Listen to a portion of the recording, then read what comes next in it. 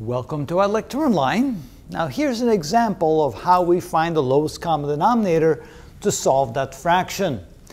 Here again you can see that if you try to multiply all those denominators together, you end up with a very big denominator. So it's better to find the lowest common denominator. So we're going to use two methods to do that. Our first method is to find multiples of the largest of the denominator and see if the smaller two denominators fit evenly into that. So starting with the first one, so obviously 12 and 8 do not evenly fit into 20, so that's not a lowest common denominator. So how about the next one would be 40, so 2 times 20, that's equal to 40. And now does 8 fit in evenly into 40? The answer is yes. Does 12 fit evenly into 40? And the answer is no. So 40 is not a good lowest common denominator. Or at least it's not even a lowest common, not even that it's not a good one, it just isn't the lowest common denominator. That's a better way to say it. How about 3 times 20?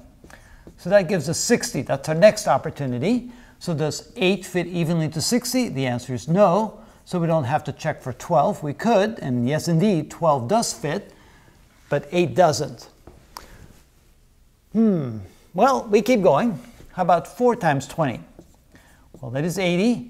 And here you can say that 8 goes into 80 even number times, 10 times, but 12 does not. All right, the next one would be 5 times 20, which is 100. Does 8 fit into 100 evenly? And the answer is no, and neither does 12. So definitely that is not an LCD.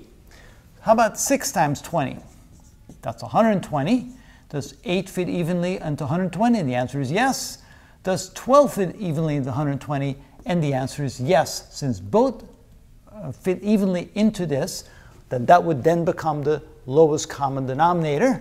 So we can say that we're going to end up with 3 fractions where the denominator is going to be 120.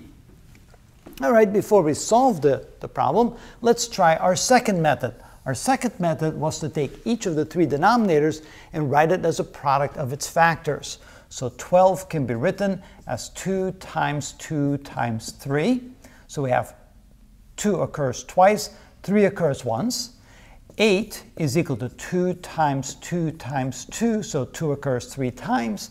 And 20 is equal to 2 times 2 times 5.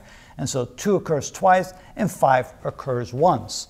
So now we're going to circle whatever factor occurs the most for any one number. So we see that factor 2 occurs 3 times here, twice here and twice there, but 3 times there. The factor 3 occurs once here, and the factor 5 occurs once there, which means that the lowest common denominator is equal to 3 times 2 times 2 times 2 times 5. So 2 times 2 times 2, that's 8, times 3 is 24, times 5 is 120, which of course is the same common denominator that we found there. And so either method works. In this particular case, it looked like this method was a little bit easier and faster, but whatever you prefer.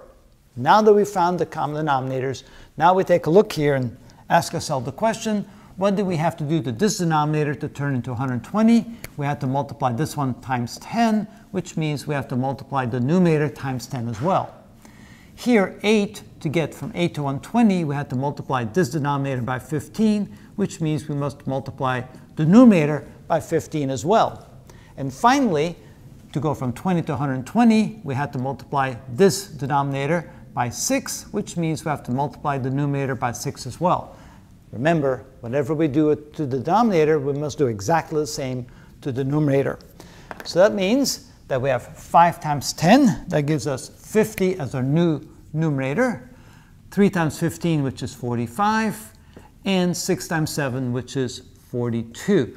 And now we can go ahead and not add all the numerators since we have one common denominator of 120. So this is 50 plus 45 plus 42, all divided over the common denominator of 120, which is equal to 137 over 120, and that would then be the final answer. I don't think we can reduce that because I think 137 is probably a prime number. And that's how it's done.